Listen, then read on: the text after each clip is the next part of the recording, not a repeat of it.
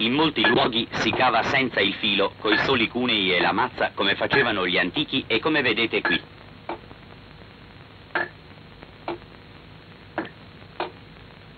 Occorrono molte ore prima che il blocco ceda alla forza dei cunei e si lasci staccare dalla roccia viva del monte.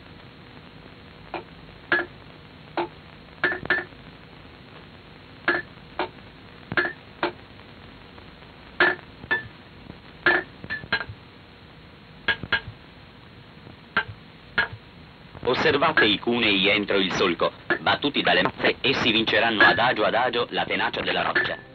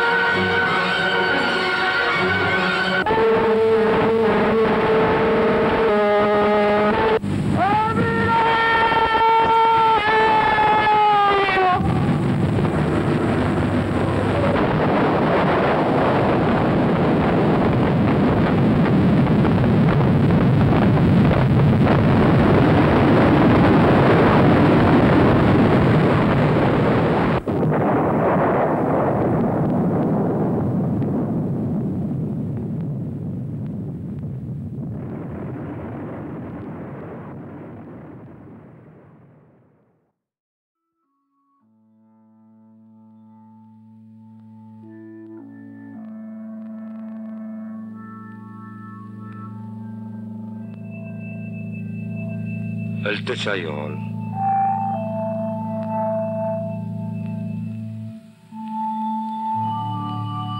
Si leva la mattina quando si vede.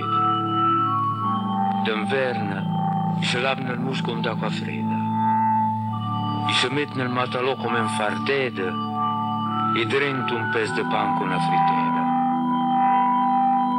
Si sentono come ladri per far piano, per non svegliare la mamma o la sorella. E via, siete chinati come cani, marcando il passo ai colpi di scarpone, su verso Colonnata o verso Torano. Poi comincia il Calvario e tron, e al sud una camicia per arrivare dal posto fino al piazzale, fino al badone. Passando, gli danno la voce al capanare, pochi valvinzi, chi arpilma sol per un tavolin che tutta scapassare. Se devomo ad albese, al venga il sole a dare una scaldatina.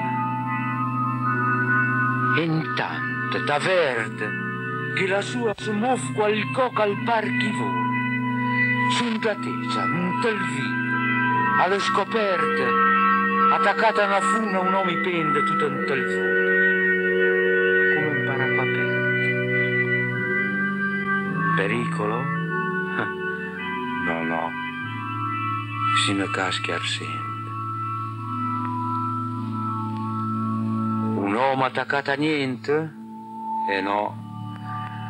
Sopra il lavoro, sopra il sudor di cavatori, su un trattecia calpar la sguidareda da morta, chi dobrasi chi sventano una vita su un tel vuoto, al par chi si bin attaccati a niente. No, hai una man sopra dumin la tecia, la man che non si vede ma che arriva dappertutto. Il tecciaiolo nel sa, eppure, quando senti peslitare nel niente, i volti occhi al seno. E ne prega, no, siamo d'accordi, ma i spalanche per pede e le bimbine si stringono dentro alla pada de doccia per la troppa luce.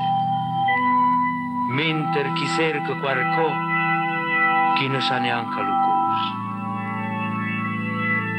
Ha della man del Signore che le sta sopra la testa di tutti, ma che s'abbaspa vicina sul tecciaiolo, sul lisatore, sul quadratore.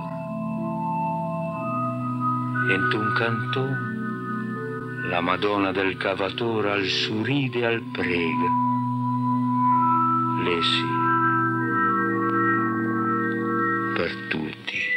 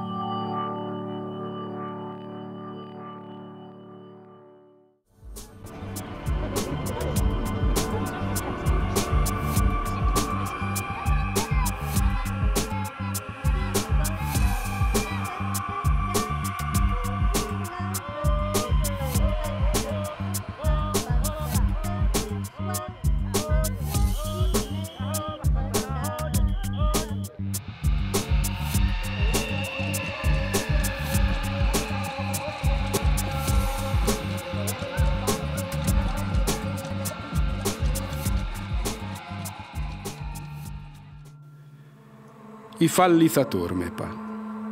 E ha le mandure, nodose come i zocchi del castagno.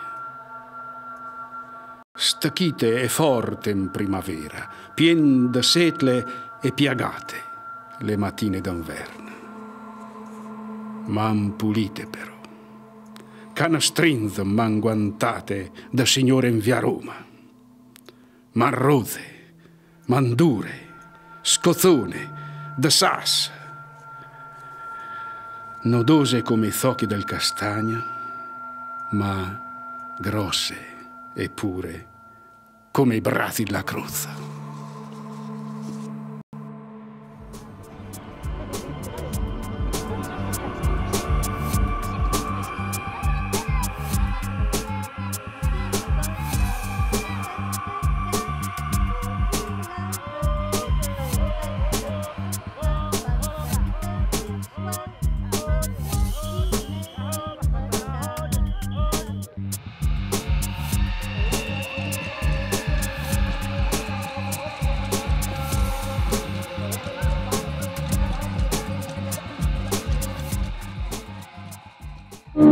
Quando il sole ha già superato la cresta delle montagne, il grande spiazzo della cava comincia ad animarsi. La miniera bianca è presto in piena attività. Con i tecnici ed i proprietari della cava si stabilisce il lavoro sulla parte considerata più produttiva. Entra allora in azione la corona perforante, che con il filo elicoidale rappresenta la grande rivoluzione industriale nel campo della escavazione del marmo. È solo dall'inizio di questo secolo che la macchina è riuscita a sostituirsi all'uomo, almeno nella fase del taglio del marmo.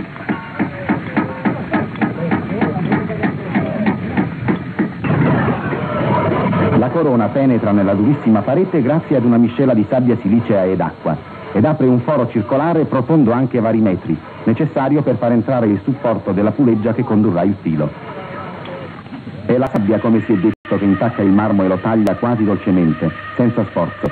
I granelli di sabbia silicea più duri del marmo stesso scorrono sulla parte in poltiglia con l'acqua, trainati dal lungo filo d'acciaio che rappresenta soltanto il veicolo e non l'elemento tagliante. È un filo lunghissimo, portato sino alla parete da tagliare da tutta una serie di ruote in continuo movimento, chiamate poteau, alimentate da una centrale di frizioni elettriche. Nel mondo della cava, dove l'uomo con la sua fatica è sempre protagonista, queste ruote rappresentano una delle poche vittorie della civiltà meccanica ed il loro stridente rumore accompagna come una bizzarra sinfonia tutte le fasi del lavoro della cava.